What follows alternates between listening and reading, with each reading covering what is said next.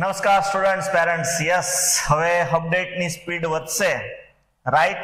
ગઈકાલે જ આપણે કટ ઓફ વિશે થોડું જે વિચાર્યું, તરત જ કાલે સાંજે લગભગ 8 વાગ્યાની આસપાસ પાછું રિલીઝ થઈ ગયું છે. આપણે જવાનું છે ગુજરાત માટેનું એક અપડેટ આવી ગયું. એટલે આપણે મેં જબ તમને અપડેટ આપેલું કે ભાઈ આ વર્ષે સિંગલ વિન્ડો સિસ્ટમ થવાના ચાન્સીસ 10-0 છે, એનું પરફેક્ટ આપણને અપડેટ આવી ગયું. ગુજરાત ગવર્મેન્ટે લિસ્ટ આપી દીધું કે કયા ડોક્યુમેન્ટ્સ તમારે ગુજરાતના કાઉન્સેલિંગ માટેના લિસ્ટમાં જરૂર પડશે, રાઈટ. એટલે શ્યોર થઈ ગયું, દરેક સ્ટેટનું કાઉન્સેલિંગ અલગ અલગ જ થશે.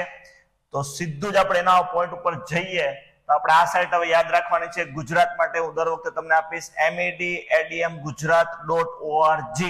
યસ, અને ગઈકાલે કમેન્ટ્સમાં એક સારું મારાથી કાલે ભૂલથી તમારા માટે પોસ્ટ ગ્રેજ્યુએટ એડમિશનનું મેડિકલ ડેન્ટલમાં ક્લિક થઈ ગયું, પણ બંનેની અંદર ગેજેટ 5 જૂનનો સેમ હતો. કોપી પેસ્ટ જ, ખાલી પીજી અને યુજી નો ડિફરન્સ હતો. સેમ તમે અહીંયા અંડર ગ્રેજ્યુએટ એડમિશનમાં મેં તમને ગેજેટ્સ 5 જૂનનો સેમ હતો. રાઉન્ડ 1, 2, 3 અને 4.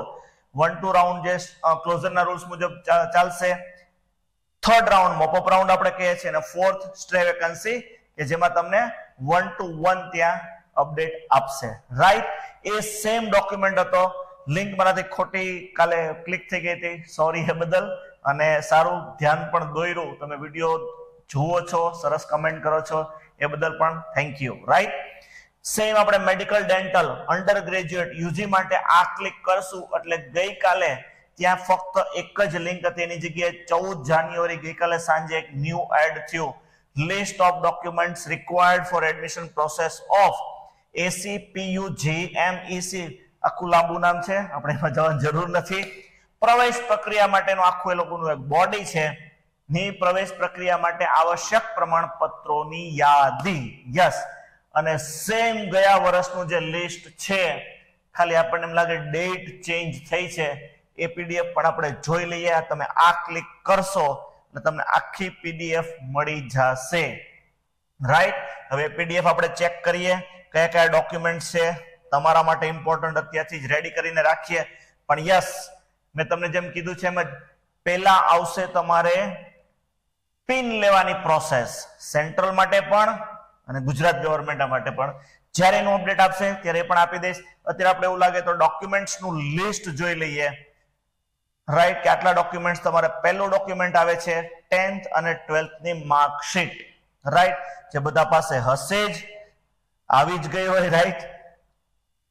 જે ગુજરાત રાજ્યની અંદર આવેલી શાળાઓમાં પાસ થયેલું હોવું આવશ્યક છે. ગુજરાતની બારે 10મા ધોરણની એક્ઝામ તમે જો ગુજરાતની બહારથી આપેલી હોય તો કયા સ્ટુડન્ટ એલિજિબલ ગણાશે? 23 જૂન 2017 પહેલા ગુજરાત બહાર પાસ થયા હોય તો એના માટેનું તમારે એ સ્ટુડન્ટ એલિજિબલ થશે. બાકીના બધા સ્ટુડન્ટ, મતલબ 23 જૂન 2017 પછીના તો બધા સ્ટુડન્ટ 10th અને 12th ફરજિયાત ગુજરાતમાંથી જ પાસ કરેલું હોવું જોઈએ ગુજરાત કોટા માટે, રાઈટ. ઓલ ઓવર ઇન્ડિયા કોટામાં તમે પાર્ટિસિપેટ કરી જ શકો.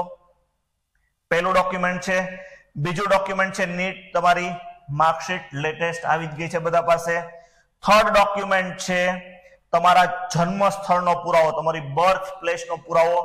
અલગ અલગ માન્ય ડોક્યુમેન્ટ છે. સૌથી પહેલું તમારું શાળા છોડ્યાનું પ્રમાણપત્ર, મતલબ આપણે જેને લિવિંગ સર્ટિફિકેટ કહીએ છીએ. નંબર 2 ટ્રાન્સફર સર્ટિફિકેટ, CBSE માં જનરલી ટ્રાન્સફર સર્ટિફિકેટ કહેતા હોય છે. એની અંદર તમારી બર્થ પ્લેસ એ લોકો લખેલું જ છે. પ્રમાણપત્રમાં જન્મ સ્થળનો સ્પષ્ટ રીતે ઉલ્લેખ કરેલો હોવો જોઈએ. અધરવાઇઝ તમારી પાસે તમારું બર્થ સર્ટિફિકેટ હોય, જન્મ પ્રમાણપત્ર, આઈધર પાસપોર્ટ હોય, એ પણ ચાલે. અને સેમ ડોક્યુમેન્ટ જ તમારું જેમ જન્મ સ્થળનો પુરાવો છે એમ જન્મ તારીખ, પ્રૂફ ઓફ બર્થ ડેટ, એમાં પણ તમારું LC પણ ચાલે, TC પણ ચાલે, જન્મ પ્રમાણપત્ર પણ ચાલે, ભારતીય પાસપોર્ટ પણ ચાલે, અને વધારાનું જન્મ તારીખના પુરાવામાં તમારી 10th ની માર્કશીટ પણ ચાલે, રાઈટ. તો આ થયા તમારા મેઇન 4 ડોક્યુમેન્ટ. પાંચમું ડોક્યુમેન્ટ આવે છે ગુજરાત બહાર જન્મેલા ઉમેદવારો માટે. ગુજરાત બહાર કે ગુજરાતમાં, આમાં થોડું ઘણી વખત કન્ફ્યુઝન થતું હોય છે. ડોમિસાઇલ સર્ટિફિકેટ્સ બધાય જ કઢાવવાનું હોય છે. ગુજરાત બહાર જન્મેલા વિદ્યાર્થીઓ માટે પણ અલગથી એક ડોમિસાઇલ કઢાવવાનું થતું હોય છે એમને. આપણે પણ ડોમિસાઇલ કે ભાઈ તમે લાસ્ટ 10 યર્સનું એજ્યુકેશન ગુજરાતમાં જ લીધેલું છે એના માટેની ડોમિસાઇલની એક પ્રોસેસ હોય છે જે તમારે તમારા ડિસ્ટ્રિક્ટની લોકલ તાલુકા કચેરી કે મામલતદાર કચેરી જે તમને લાગુ પડતી હોય ત્યાં જઈને આરામથી એ પ્રોસેસ થતી હોય છે, રાઈટ.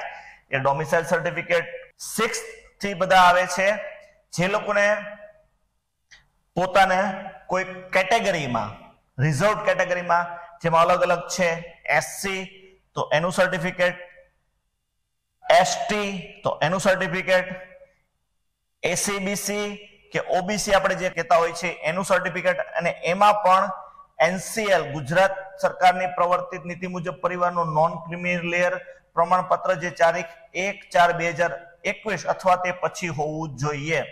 1/4/2021 થી તમે ગણો તો આ છે 1/4/2023 ગઈ છે, મતલબ 2 વર્ષથી વધારે જૂનું નોન ક્રિમી લેયર સર્ટિફિકેટ ચાલતું નથી તો તમારે ફરીથી એ કઢાવવું પડે. એ મેં લાસ્ટ યર પણ આ બધાને અપડેટ કરેલું.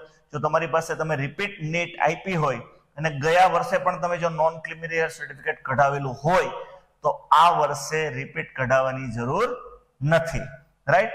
2 વર્ષ સુધી 24 મંથ સુધી એ ચાલે છે, રાઈટ. બાકી બંને પ્રમાણપત્રો ગુજરાત સરકાર દ્વારા જ આ બધા પ્રમાણિત હોવા જોઈએ. આ છે ડોક્યુમેન્ટ નંબર આપણું 8. 9 EWS જે 6 થી 9 સુધીના બધા ડોક્યુમેન્ટ છે એ જે વિદ્યાર્થીઓને લાગુ પડતા હોય એને એસસી માં છે તો એને એસટી નું નહીં લાગુ પડતું હોય, એસટી માં છે ને EWS લાગુ નહીં પડતું હોય. એ રીતે કોઈ પણ એક જ રિઝર્વ કેટેગરીમાંથી તમે પાર્ટિસિપેટ કરી શકો, રાઈટ. તો તમને જે લાગુ પડતું હોય એ તમારે કઢાવવાનું રહેશે. 10th છે ફિઝિકલી ડિસેબિલિટી કાંઈ પણ તમને છે તો ડિસેબિલિટી સર્ટિફિકેટ. એના પછીનું છે અમદાવાદ અને સુરત બંને 11 અને 12. આ બંનેની અંદર જે અમદાવાદ લોકલ કોટા છે એક કોલેજ અમદાવાદમાં પણ છે, એવી જ રીતે એક કોલેજ સુરતમાં પણ છે જે મ્યુનિસિપલ કોર્પોરેશનની કોલેજો છે, એ બોડીની બનાવેલી એસ્ટાબ્લિશ કરેલી કોલેજો છે અને એની અંદર પાછું અલગ રિઝર્વેશન છે લોકલ એજ સિટીના સ્ટુડન્ટ માટેનું. તો એ અમદાવાદ અને સુરત બંને લોકલ સ્ટુડન્ટો માટે નું સર્ટિફિકેટ ત્યાંના સ્થાનિક તમને કોર્પોરેશનમાંથી કોર્પોરેટર દ્વારા ઇસ્યુ કરવામાં આવતા હોય છે.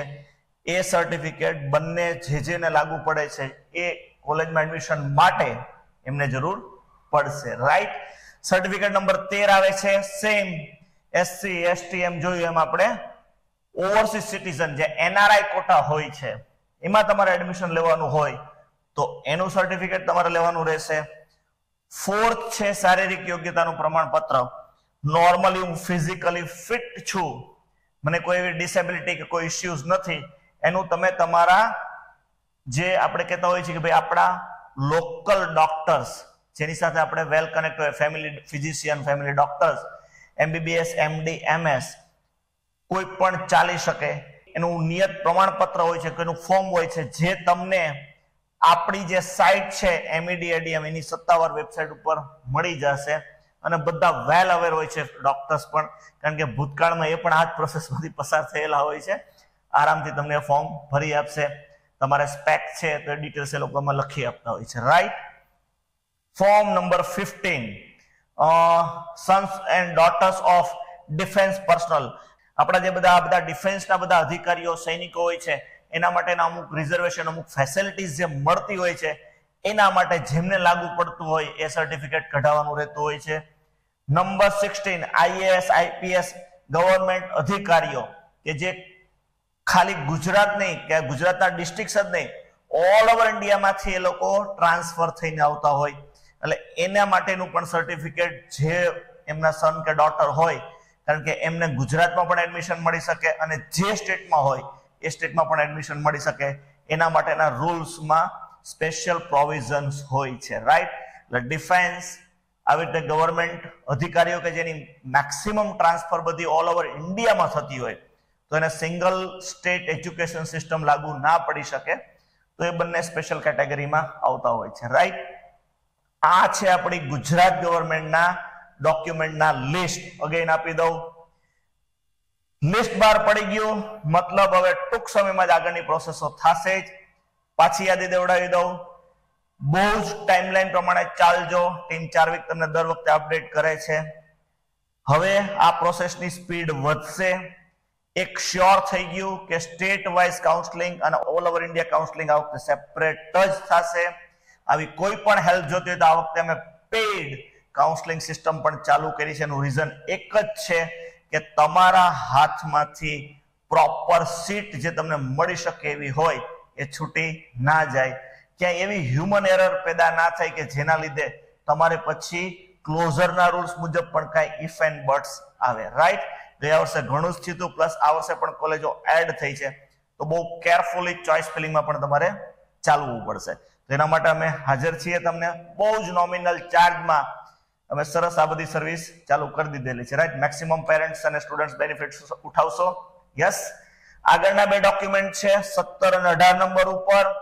એક જે જવાહર નવોદય વિદ્યાલયમાંથી, યસ, કે જેમણે ગુજરાતમાં 1 થી 8 માં જવાહર નવોદયમાં કે 12મા ધોરણ પણ ગુજરાત રાજ્યની 12 થી પણ પાસ કરી હોય તો એમના માટેનું પણ સર્ટિફિકેટ એ લોકોએ કઢાવવાનું છે. એમાં માર્કશીટ પણ જોડવાની છે ધોરણ 1 થી 8 સુધીની. રાઈટ?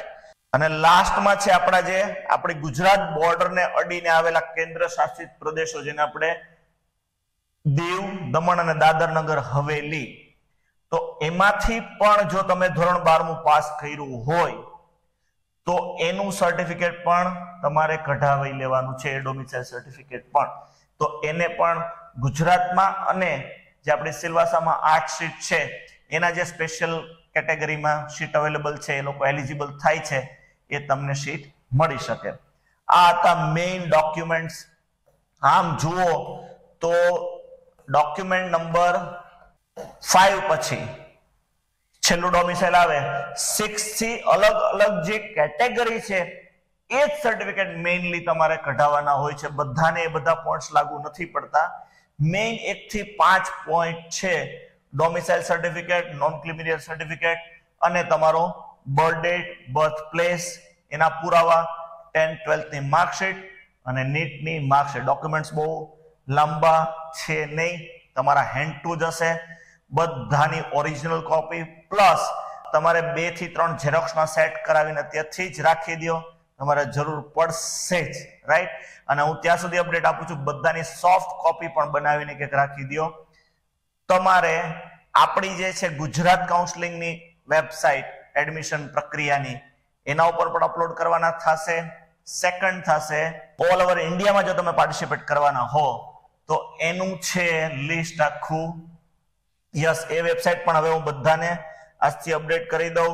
એ વેબસાઇટ હવે તમારે એને જ ફોલો કરવાની છે. એ વેબસાઇટ છે આપણી mcc.nic.in. યસ, બે વેબસાઇટ હવે આપણે યાદ રાખશું.